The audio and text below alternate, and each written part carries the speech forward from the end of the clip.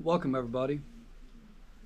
If you're thinking about traveling to Belize, being an expat in Belize, anything that has to do with Belize, that you're going to be here for any amount of time, these are 6 things that I've come up with since I've been living here for 2 years that I've seen, that I've witnessed, and these are 6 things that I do and you should do as well if you want to be safer in Belize, because Belize is a developing country. I wouldn't call it a third world country. Belize is definitely a developing country.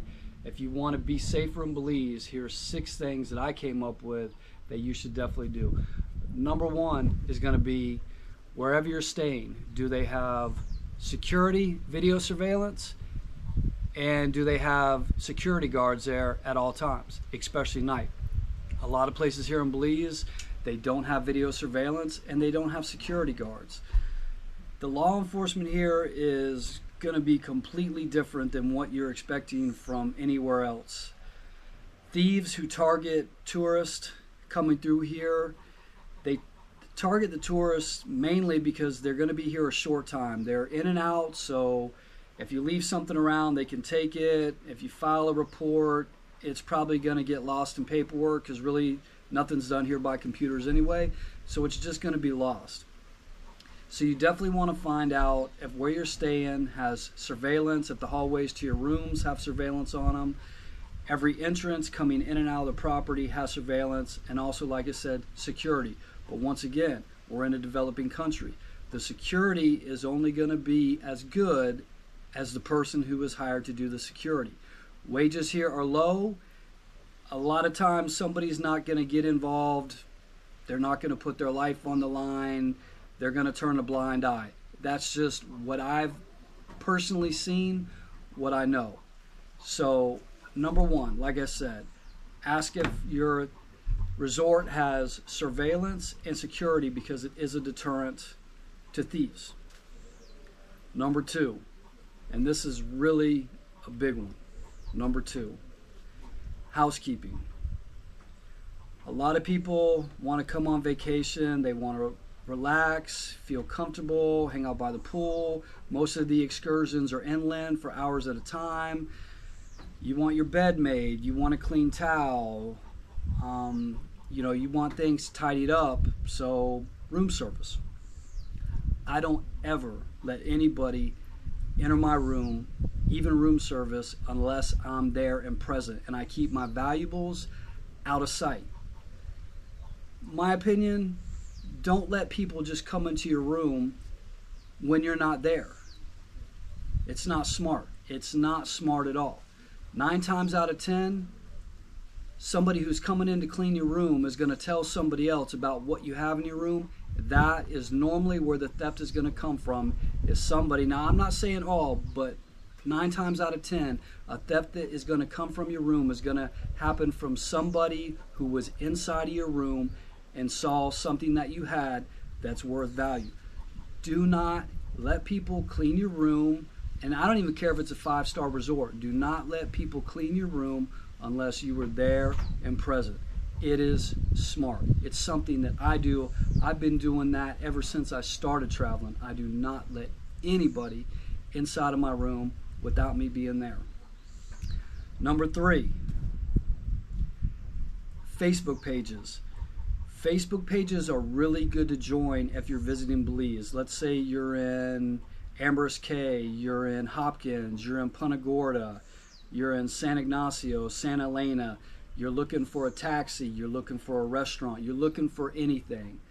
Me personally, I always go with the opinions of the people that are actually living in that area, who are in that area every day, besides just somebody that I don't know. Now granted, you really don't know anybody who's on the Facebook page, but 9 times out of 10, what I've learned here in Belize, you're going to get steered right in the right direction, not in the wrong direction. So Facebook pages here, and they're in every part of Belize. You can look up the local Facebook page and ask a question in there. You're gonna get steered in the right direction. This will help out a lot when you're looking for anything in this country. Number 4, flashy. Don't be flashy. This is a developing country. There's not a lot of money here, but there's a lot of tourists that come in here that are out and want to pull out a bunch of money, want to wear a bunch of jewelry, just high cost camera equipment, just flashing things around. Don't do that. Use your debit and credit card as much as possible. Keep as little amount as cash on you as you need to. Keep just enough for an emergency, maybe if you have to grab a taxi, and something to eat. But use your debit and your credit card as much as you can here. If a place doesn't take debit and credit, to be honest with you, just keep moving on. I do. I don't keep cash on me. It's smart. Do not keep a lot of cash on you, and don't be flashy with the things that you have. You make yourself a target, not only here, but wherever you go, you're going to make yourself a target. Number 5. And this has been my motto ever since probably I got older, since I was in my 30s.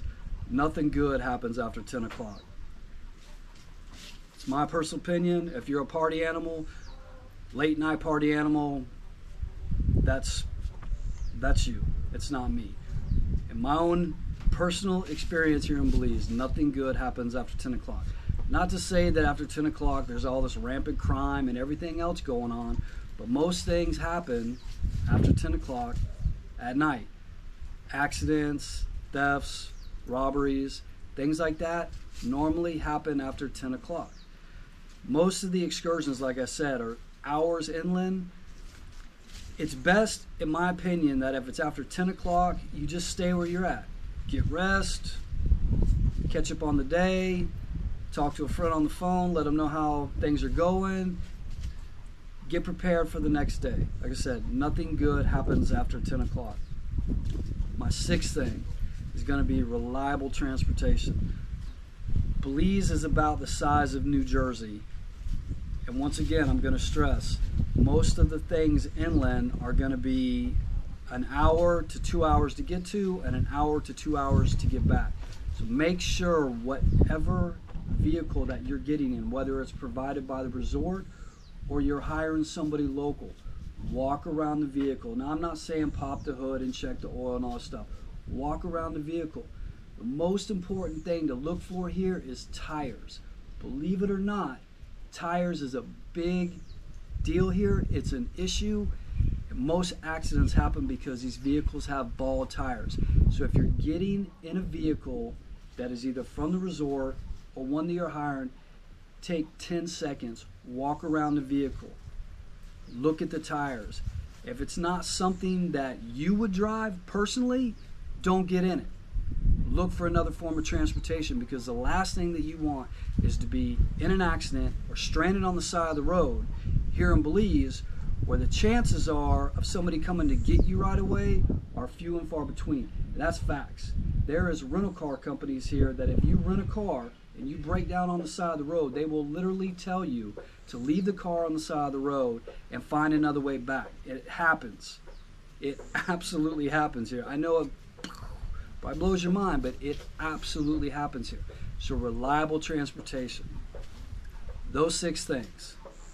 Surveillance and security. Housekeeping. Facebook pages.